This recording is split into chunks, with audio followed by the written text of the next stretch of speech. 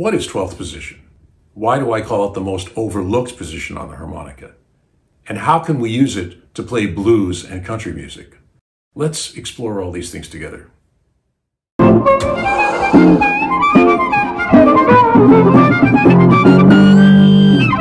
Hey everyone. Today I'm going to deal with what I think is the most overlooked position on the harmonica, 12th position. Now, as many of you know, we describe keys on the harmonica as being positions. This is a C harp. I always use C harps for teaching. So first position on a C harmonica is the key of C, which people use a lot for folk music. Second position, you go up a fifth. Every position that you go to is a fifth higher than the previous one. 5 notes in the scale. G. Second position, the key we play blues in, and so on and so forth. 12th position, on the other hand, means that you have to go up 12 fifths, all the way around the circle of fifths, till the last one, which is the key of F. And there's several reasons why people didn't play an F for a long time. One of them was the way the harmonica was tuned. For many, many years, from the beginning of time, actually, from the beginning of when harmonicas were made until the late 1960s, they were tuned in what's called just intonation. And that follows the natural overtone series, these perfect mathematical ratios of intervals, thirds, fourths, fifths, and the chords sound amazingly in tune.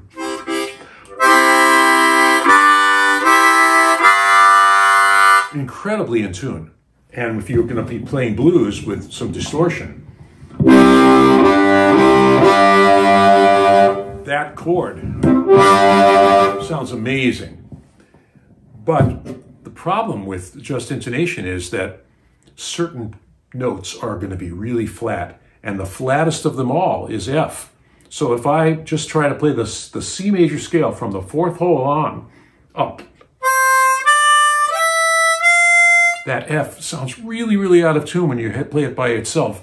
It's more than 20 cents flat, maybe even 25 cents flat.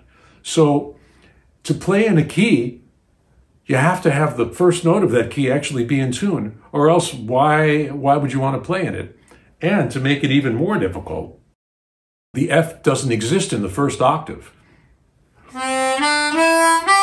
because of the Richter tuning. So it's got 2 strikes against it. But I discovered that this was a really cool key to play in just around when I started, maybe in 1970, I started playing in the key of F. And one of the reasons why F sounded good to me is that they changed the way harmonicas are tuned. And they made this instrument called the Golden Melody, which was designed to play melodies in tune. So the scale sounds in tune, and the F is great.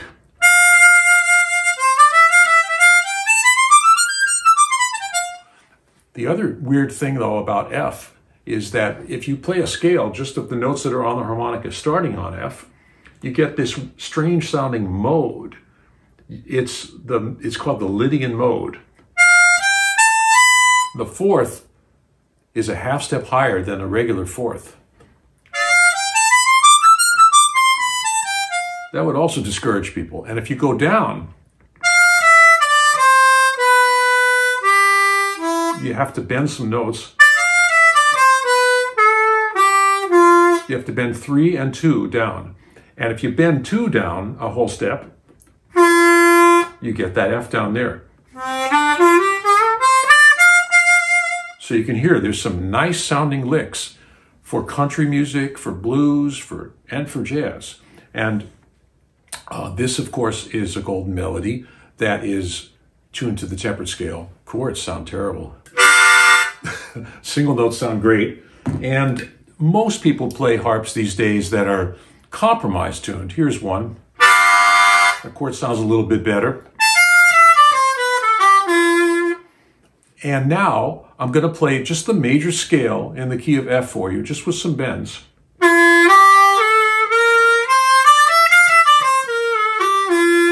So you can do it.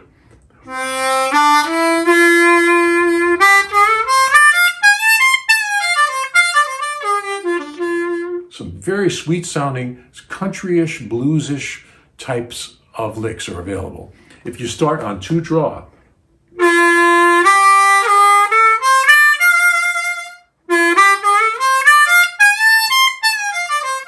all the bends are in different places relative to the tonic, to the key you're playing in. It's a little confusing at first. That's the most confusing thing about it, is to get used to the different breathing patterns, the blow and draw pattern, and where the bends are. So that F, you can bend up to the 2nd note. And that the A and A flat,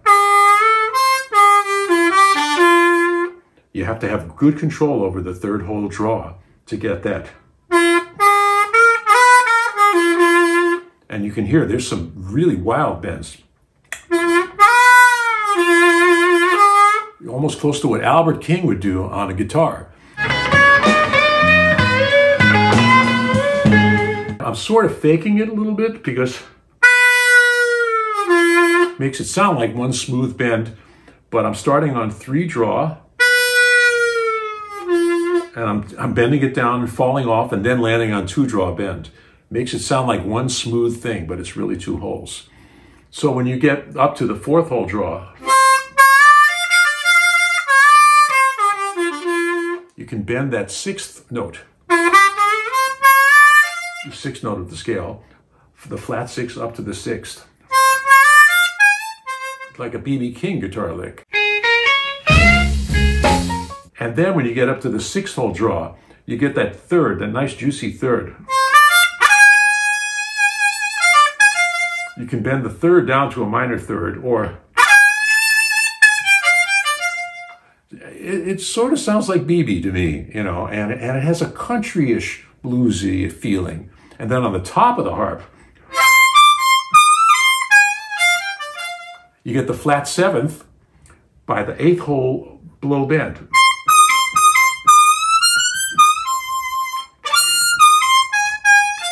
And I'm not using any overblows yet here. I'm just showing you what's available as standard bending techniques. And if you go all the way up to the top of the harp, and you can bend the 10th hole blow down. That's the 5th now. And the 9th hole blow works if you're on the 5 chord.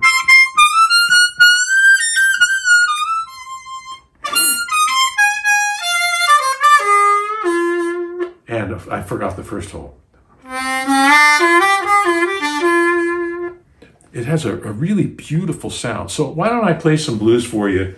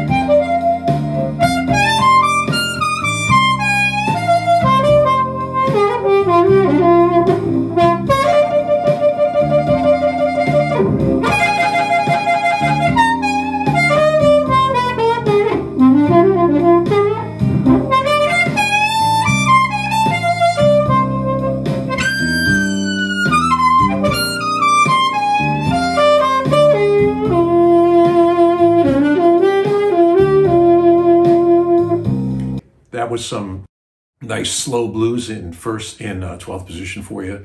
I couldn't resist. I did use one overblow.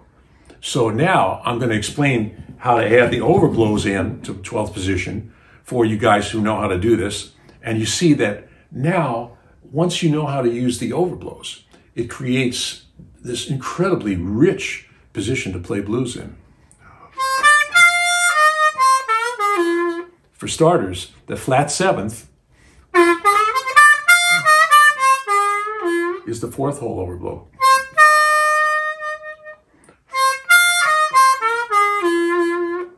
And then the fourth in the second octave. And you can bend it up if you have a harp that's well adjusted, is the sixth whole overblow.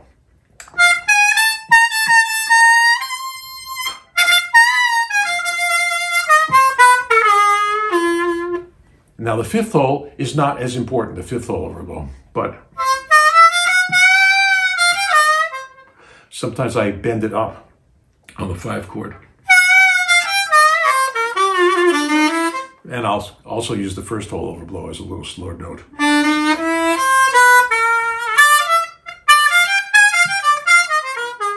So those are the most important things. And then the overdraw, you can get the 7 overdraw. You can bend up to the 6th, same way you can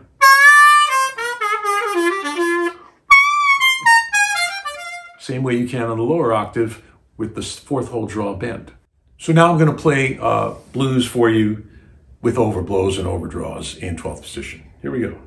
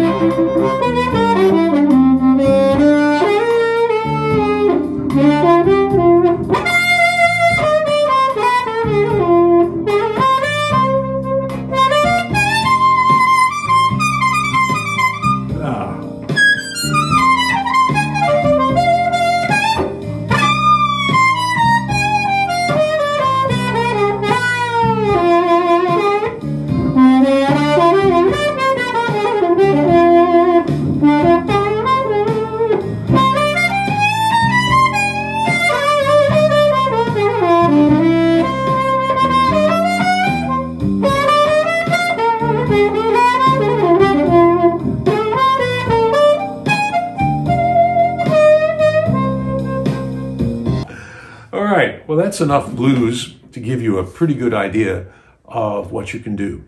The other thing that 12th position is really great for is playing country music, because it has that major pentatonic scale so easily available. 1st, 2nd, 3rd, 5th, and 6th notes of the major scale.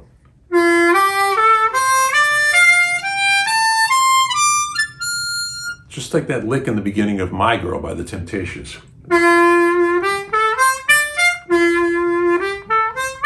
It's a country guitar lick, which is the first time I think Motown used country music. So, and you got the sweet bends.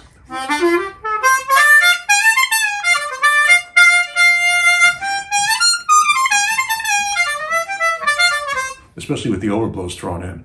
It's a beautiful key to play in, and you got that major 7th. And then the flat 7th, again, with the 4th hole overblow.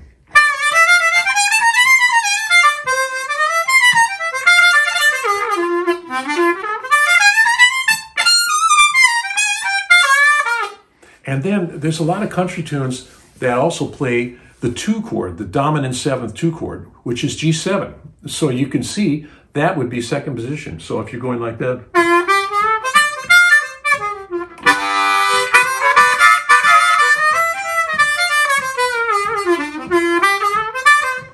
it fits in beautifully.